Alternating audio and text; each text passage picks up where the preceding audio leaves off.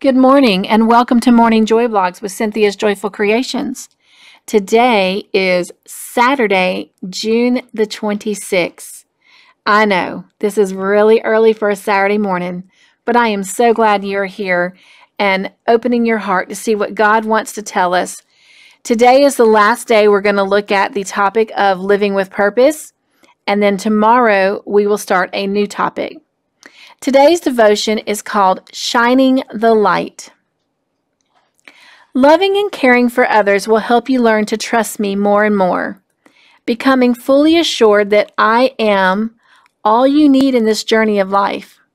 No matter the situation, relational, financial, or otherwise, I have an infinite number of resources to provide what you need. When you turn to me, I will fill you with my light, and you will have less confusion, better clarity, and more understanding in your life. You are not meant to hide your light, so allow your light to break forth into the world. When you live your life in my glory, I bring healing and restoration to you that shines like a light in the darkness. I always go before you, paving a path that is safe and secure. I never want you to worry about the journey ahead. Just live in the moment, trusting me in every way. My desire is that you would have such peace about me sustaining your life that you would freely and readily pour yourself out for those in need. I will guide you continually, and even in times of desperation, I will satisfy you. I will give you strength in your weakness and hope as you live your life helping others and giving testimony to my grace and glory. Isaiah chapter 58 verse 8 says, "Then your light will break forth like the dawn, and your healing will quickly appear.